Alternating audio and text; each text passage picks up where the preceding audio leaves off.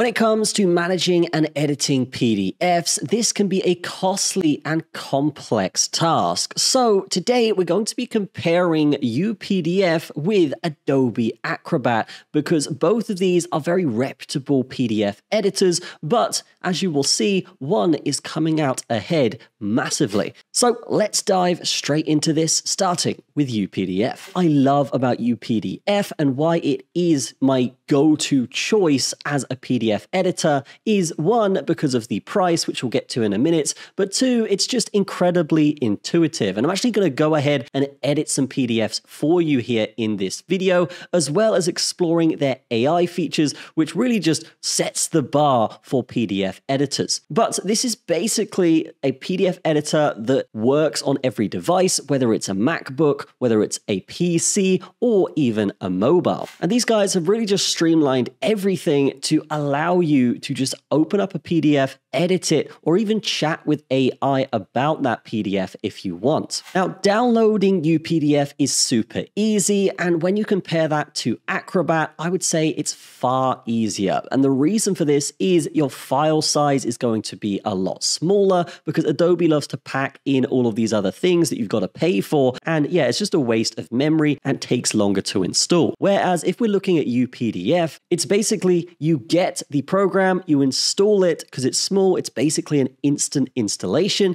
and then from that point you can start using it. Now here we are in UPDF and we can see here that this is a very simple but effective style here. So we're going to open up a file. This is a PDF, just kind of like a test one, so we can see here, and just straight away we can see it's super easy to just get in there and edit. If we want to change the title here, we can do so by changing it to whatever we want, how to edit a PDF. It doesn't jump across the screen like we've seen in Adobe occasionally, and we can also see very easy to edit other things and even add images. So let's say we want to add an image, we can actually drag across like this. It's going to take that image and then fill out whatever box we've dragged. We can go ahead and edit that as well if we want to, and it's just super easy to use. As you can see, really intuitive. We click on a box, we're going to have the option to change the color. We're going to have the option to change the font as well here if we want. And with other PDF editors, this can be a big problem because it's going to change the formatting of the file. But we can see here, it's very, very easy to handle this. We can change how it's centered. We can change the bold or italic style, and we can even copy it if we need to as well. Now, sometimes it feels on Adobe that they've basically just taken something like Photoshop and adapted it to PDFs, but this is a program designed exactly for PDFs. So we can see on the right-hand side here, we have all these options for spacing. We have spacing after paragraphs, spacing in the paragraphs, and character spacing as well. And it's all very neatly laid out in an intuitive way. Anything you want, you can easily just see, click, and get it done. Whereas if we look at Adobe here, we can see that yes, everything is kind of hidden. We don't know where to click here. If we do want to change, say, the spacing of this on the document, I mean, this is an absolute nightmare to go with. I mean, we can go with edit. We can try and find this. No, we're just not going to find it. Whereas, yes, let's pivot back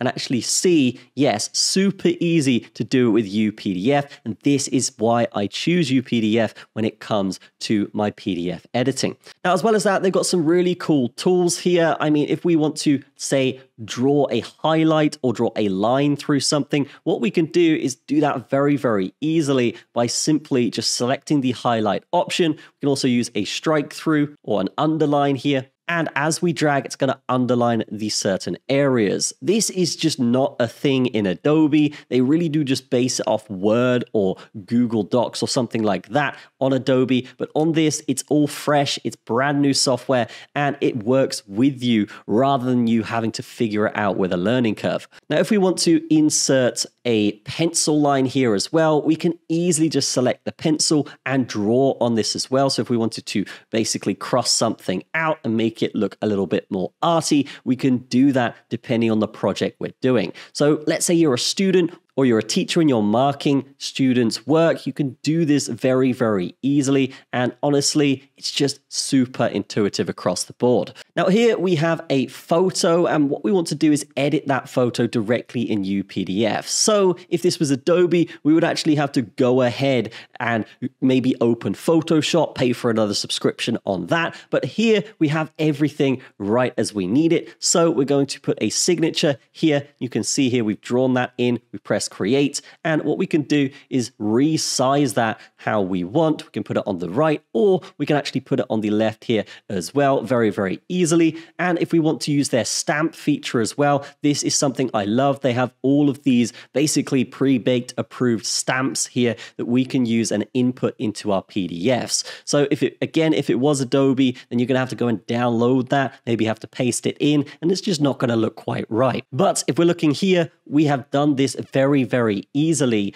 in this case in a matter of seconds. We can also add a text field as well right on top of the photo. It's not going to reorganize the page or anything like this. All the formatting is perfect on this program. So we can go ahead and edit this and change the text if we want. And you can see that, yes, it has actually done that for us, and it all looks very professional.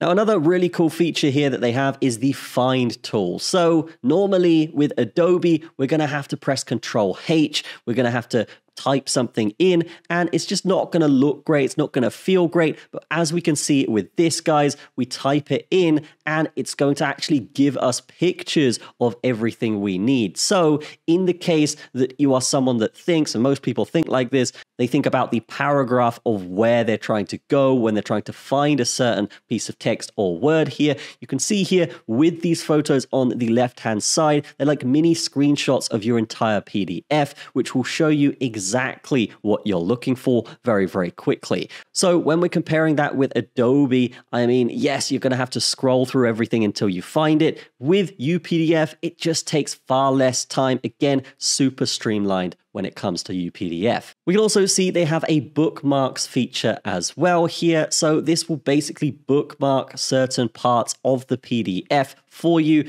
and you can just go through and find that very, very easily. Then there is the comments section here. So if we wanted to write comments on different parts of it, then it's all going to be recorded on the left-hand side here and very easy to access.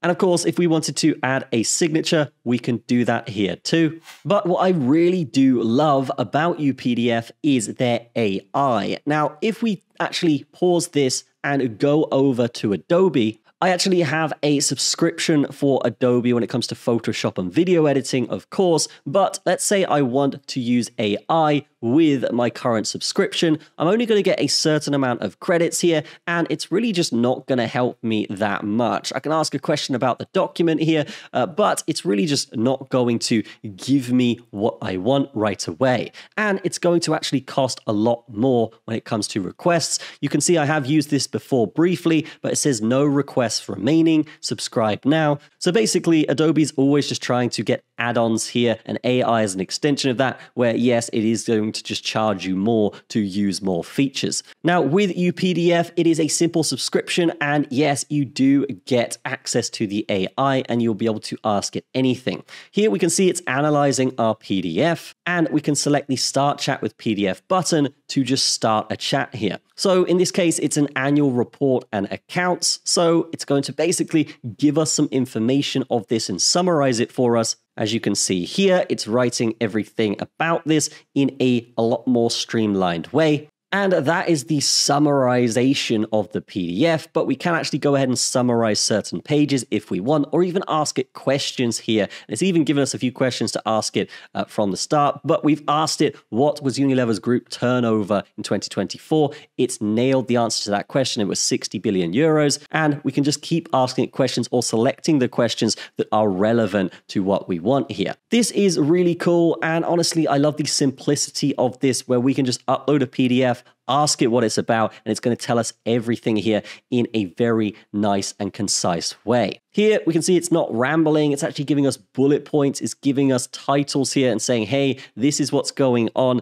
and here is the concise way, actually explaining that without you having to read hundreds of pages. Now, another cool feature is the mind map. So we can see we've asked it a bunch of questions here, but we can also generate a mind map about this PDF. So generate a mind map of page 1 to 10. We can see it's going to think for a little bit, and then it's basically just going to create a full mind map for us so we can look at this PDF in a different way. This could be good for different minds, essentially, depending on how you read documents or how you process data. You can see it's creating this mind map for us, and it's going through the entire document and putting it in a concise way, but also in a structured way so we know what each part is about. So once that's finished loading, we can see we've got a full mind map here of the entire document. And yes, we can see that it looks incredible. And we can actually take that and send that to someone if we want. We can also zoom in with the zoom in buttons. And again, the buttons here on UPDF are just straightforward. They're exactly what you want. We've made it full screen here.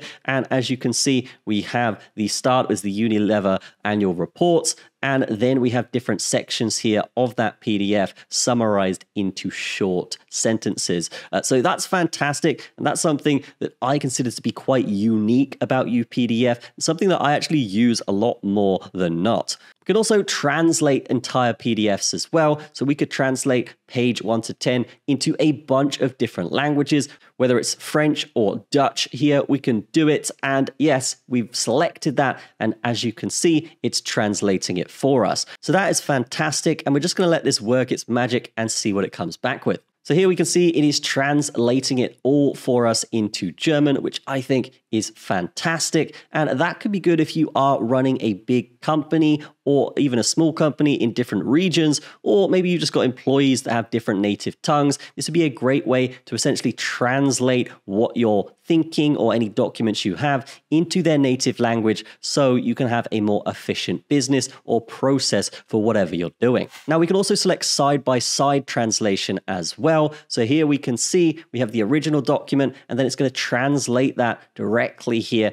as we can see. So that's actually fantastic when we're thinking about it because we can see both documents. We can even check it if we want as well to make sure everything is good. But just from my experience using UPDF, it is just a lot better. Now, when we're comparing all of that with Adobe here, we can see it's not very intuitive at all. It's very hard to edit anything really and actually go granular with it. We can see here actually just formatting the text is super hard to do, and there's just all of this, and this is like the standard Word doc stuff that we see here. But yeah, it's an absolute nightmare to navigate, whereas with UPDF it's just far more streamlined and intuitive with buttons pointing you to exactly what you want. Now with the AI, again, no requests remaining, pretty hard to test this, but yes, it is going to work like other AIs, but the difference is you're going to get way less credits, and as you can see, it's asking me to subscribe for more, which is ridiculous. So yes, if we want a good product that's streamlined and just works,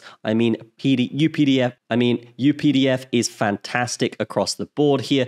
But that is my analysis and comparison between UPDF and Adobe. And of course, the winner here is UPDF. We have seen it in this video, super easy to use. Definitely what I have as my default when I do get PDFs coming through from all of my businesses, because it can analyze it very easily. I've got that lifetime subscription, so I don't have to worry about being cut off or losing anything, right? It's all there, and UPDF just works. And I love how it's doing everything live with the editing as well, rather than feeling a bit more blocky with Adobe. But that's going to be it for me. Have a fantastic day. I will see you in the next one.